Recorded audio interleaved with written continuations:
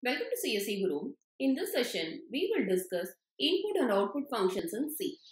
Two main functions the programmer needs to write the C code to interact with the computer. One is the input function and another one is the output function. So the input function will help to accept the input or data with the help of the input device. The input devices are nothing but keyboard and mouse. And the output function is nothing but it displays the output in the output screen with the help of the output devices. So the output devices are nothing but monitor and printer. So to solve any problem or to perform any task, the programmer will write a C program. To execute this C program, appropriate input is required. So the input we can able to provide to the computer with the help of the input functions. For example, scanf is an input function. It helps to provide input to the C programs with the help of the input devices.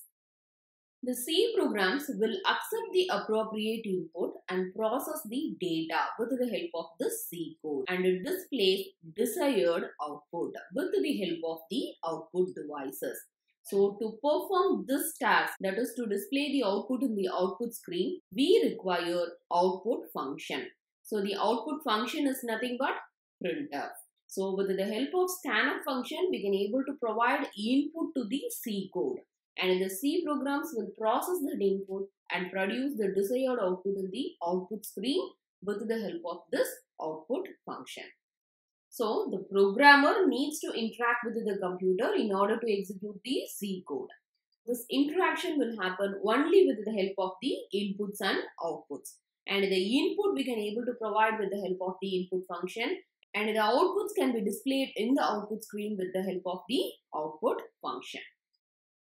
So here if you are considering the input and output function, there are two main types. One is formatted input-output function and unformatted input-output function.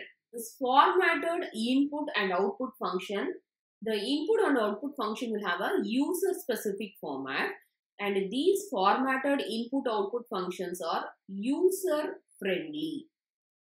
And this formatted input-output functions can able to handle any kind of data. That is, it will accept any kind of data and it will display any kind of result.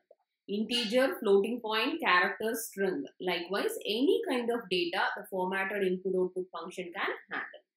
And if you are considering this unformatted input-output function, there is no user-specific format. It is a defined format only.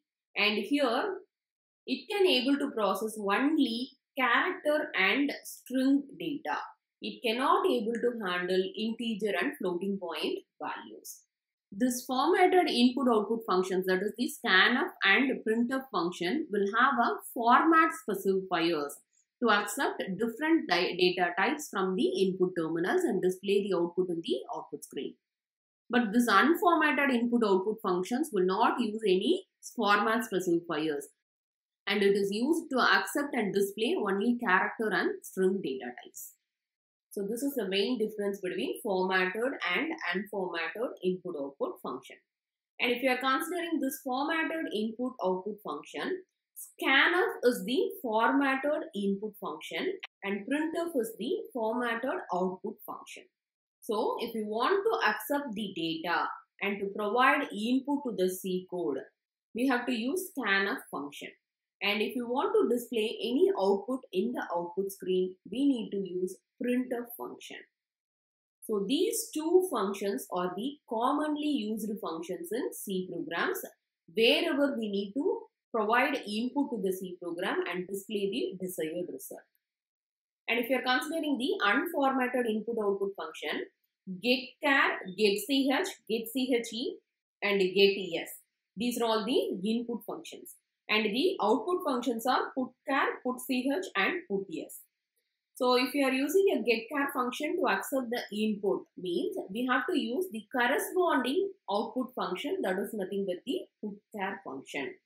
So this getChar function reads a character from the keyboard and store this character into a memory location.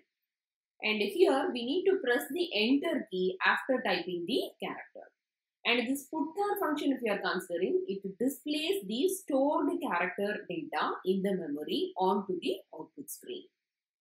And next is getCH and getChe. The getCH function reads a character from the keyboard without echo. And the typed character will not be visible on the screen. And this getChe function, it reads a character from the keyboard with echo, but this getCH means without echo.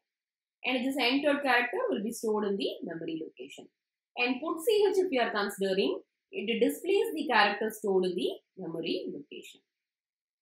And this getters is used to read a sequence of character from the keyboard with the space in between and store them in the memory location. This is nothing but it accepts string as the input.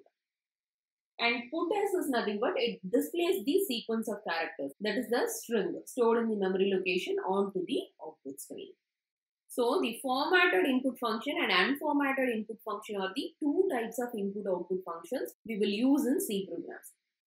So this formatted input and output function is commonly used in all C programs because the scanf is the basic statement to accept all kind of inputs from the input terminals, and printf is the commonly used output statement to display the output in the output screen.